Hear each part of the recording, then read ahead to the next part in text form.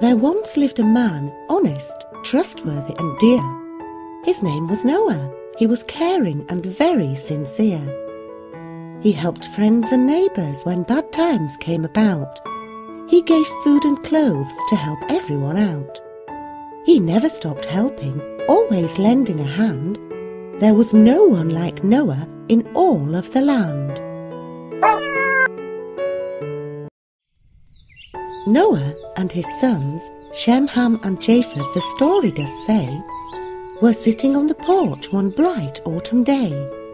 Suddenly the eldest son, Shem, shouted out loud, "Look to the west, it's all covered with clouds." Noah jumped up in worry and dismay. God warned me that the great flood would come one day. He asked me to take care of the animals so meek. A wooden ark I will build them, their safety to keep. Our family will go with them and stay for a while. We will build a small room there, he said with a smile. They went out to the yard where they built in 2 days an enormous ark to keep them safe from the waves. They sent out the message with each wandering bird. To the mountains, rivers and forests they spread the word. They invited the animals to the ark safe and sound. In pairs, male and female, they'll be spared from the flood. Soon, with noise and commotion, they began to arrive. Animals from everywhere with a hope to survive. Horses, tigers, goats and even 2 mice. Rabbits, snakes, cats and dogs, all together so nice. Giraffes, elephants, lions and apes crowded in, with mules, bears, camels and rhinos, such a terrible din.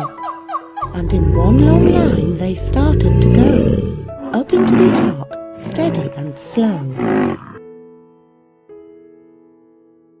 Noah hurried everyone up and fastened the door. Then he led all the animals from floor to floor. The storm was approaching, no time to waste.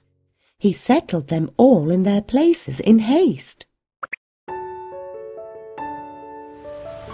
A few hours passed and the black clouds were looming.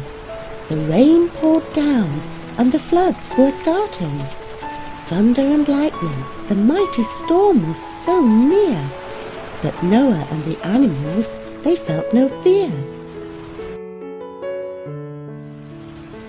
For 40 days and nights it rained without ceasing. Pounding on the roof, the rain kept increasing. For 40 days and nights the storm did rage on, tossing the ark on the waves all alone. Suddenly, the rain stopped. It was all quiet instead. "That's it, my friends, the flood is over," Noah said. The animals asked, "Is it time to go home? Is there dry land that we can walk on?" At sunrise, Noah sent a dove to check if all was completely dry. The dove returned to the ark as the sun set. "The trees are still underwater, it's much too wet." Another week passed, and Noah sent out the white dove again. He waited for her to return and report on the rain. At sunset, the dove appeared at the window of the ark.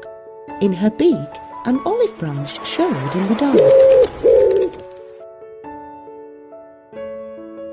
On the mountain of Ararat, the ark came to rest at last. Noah opened the door, very slowly, not fast. The animals came out to greet the warmth of the sun. Then came Noah, his wife, Shem, Ham and Japheth, the youngest son.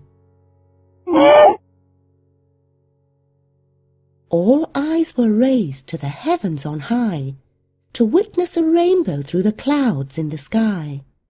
A colourful symbol given by God's hand, as a sign of his promise that he had forgiven the land. Slowly and happily the animals began to roam, while Noah and his family built a new home, in a land clean and pure, filled with goodness and laughter. They lived safe from all harm, happy ever after. Bye-bye. Bye-bye. The end. Bye-bye.